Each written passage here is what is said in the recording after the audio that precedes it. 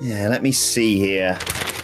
Ah, yes. Carry, the act of one wrestler guiding a typically less experienced performer through a match. It also refers to a match or angle in which a particularly skilled performer is able to make an inferior wrestler look good or is perceived to be doing all the work. There have been examples of this throughout WWE history, with several great performers elevating their opponents way beyond expectations, often as they both shared their biggest stage. With an honorable mention to Bayley versus Nia Jax. I'm Adam Wilborn from What Culture, and these are the 10 greatest carry jobs in WWE history. Number 10, Shawn Michaels versus Vince McMahon.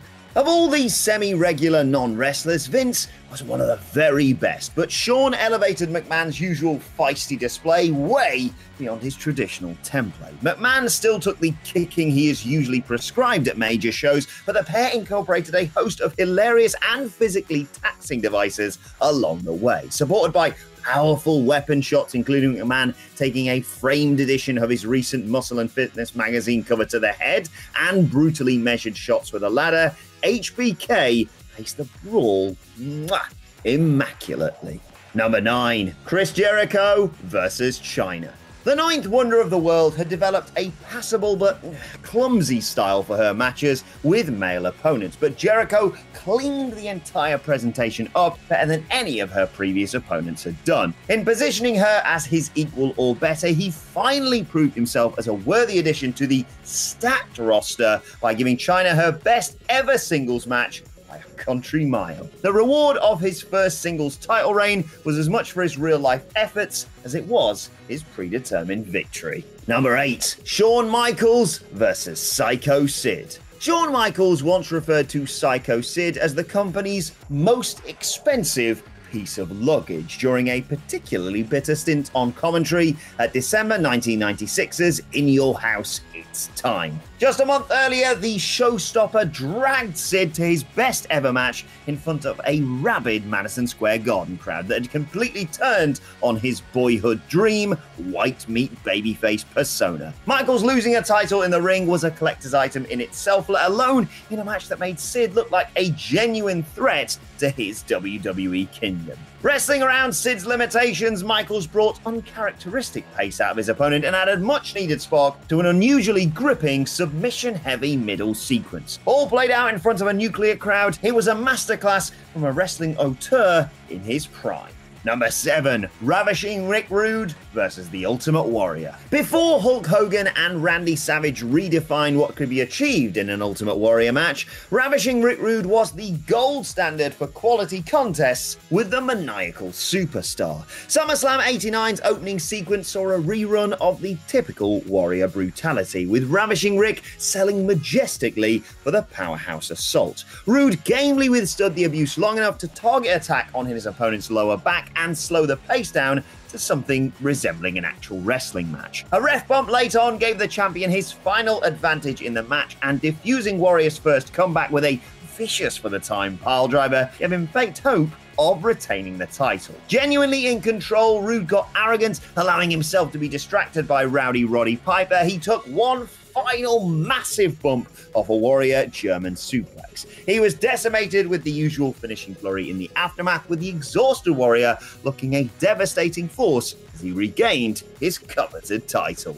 Number 6, Bret Hart versus Davey Boy Smith. The SummerSlam 92 main event between the British Bulldog and Bret Hart is inarguably the most famous WWE match ever to take place outside of the United States. Though the entire main event was built around his home country crowning, Bulldog was, let's just say, ill-prepared for the moment. According to Hart's detailed memoirs, a nervous Davey Boy had spent the week before smoking crack with Jim Neidhart and was mentally and physically wrecked almost immediately after the bell rang. On rewatch, it's apparent how drained the Bulldog is within the first few minutes. Bret asserts that he had to remind his brother-in-law of everything they discussed for the contest, carefully babying him through each individual step in front of the biggest crowd the two would ever perform in front of. The Hitman calls it his favourite ever match for this reason alone, with the work of pro wrestling never more emphasised than in this miraculous display. Number 5. Triple H with Ric Flair versus Kevin Nash with Shawn Michaels. Triple H and Kevin Nash,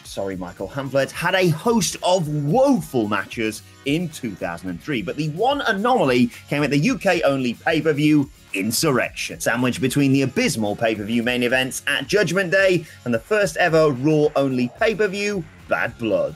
Bookending another useless go-around between the Click Buddies, Michaels and Flair literally bled, sweat, and paid the price by leathering the life out of one another to ensure fans didn't leave early to beat the traffic. Mere minutes into the match, Ric Flair interfered, triggering a frantic ringside brawl with HBK that left the Nature Boy's blonde mop doused in claret. The war waged in and out of the ring as a distraction for the desperately boring world title match taking place concurrently, making the whole thing feel more like a tornado tag war. Referees eventually separated the duo, but a bloody and battered Flair would return later in the contest, triggering a second scuffle with Michaels that again offered more in 20 seconds that the eventers could do in 20 minutes. In the chaos of the final battle, Triple H hit Kevin Nash with a sledgehammer, of course, and covered him for the win. It was 2003 after all. Number 4. Macho Man Randy Savage versus Ultimate Warrior.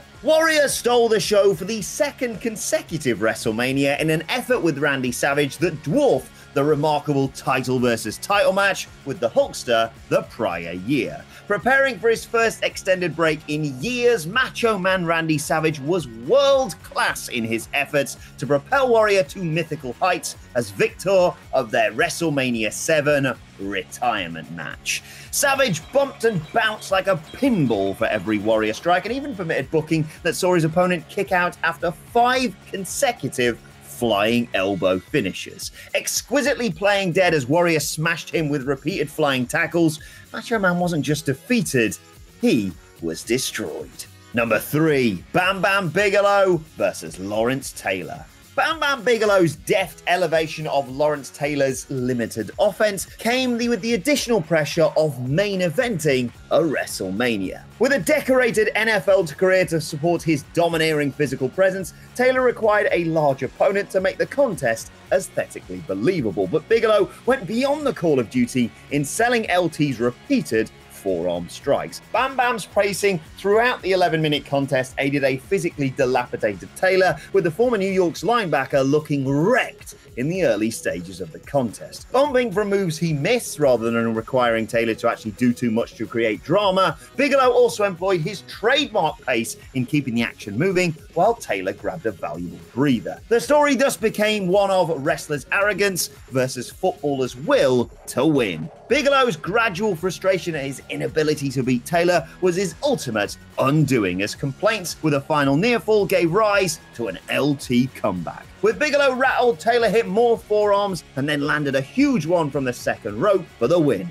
It was a selfless and committed display and earned the tattooed flyer his biggest ever payday. Number 2. John Cena versus the Great Khali. The Great Khali, despite what appears to legitimately be his very best efforts, may be the worst wrestler in WWE history. And yet, because of his natural size and being a plug into an enormous Indian market WWE has long been trying to penetrate, his presence brought great value to the organization. This was especially true during his brief spells at the top of the card, with matches over the years against The Undertaker, Batista, Triple H, and especially Cena, carefully protecting his fearsome aura. A Falls Count Anywhere sequel to their, let's just admit it, uninteresting clash a month prior marked a turning point for both. Long desperate for acceptance as a headline act himself, Cena wore every sports entertainment hat in an effort to make the match something special. Bumping like he had never done before, Cena sold and sold and sold,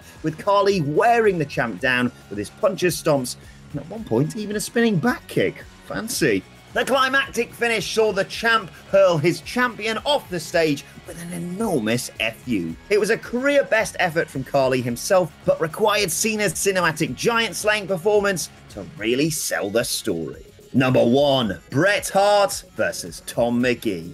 It just had to be, didn't it? For 33 years, it was the ultimate best-kept secret by the company until the Hitman's exceptional efforts were given a fairy tale ending. Considered the successor to Hulk Hogan, despite the fact that Hulkamania was still running wild by just about every conceivable metric in 1986, McMahon was enamored with Tom Magee thanks to his Hollywood looks, incredible physique, and in-ring abilities presumably good enough thanks to spells in Stampede Wrestling and All Japan. It was Stu Hart that recommended Magee to Vince, and Hart's son Brett gave the muscular youngster the match of a lifetime in front of his new boss. In a match held during October 1986's television tapings in Rochester, New York, the excellence of execution gave Magee a scuffle so spectacular, he later wrote that Vince loudly trumpeted to the Starlet as his next champion as the pair got backstage. Only in 2019 was the fan base able to see it too. Follow-up contest exposed Magee as,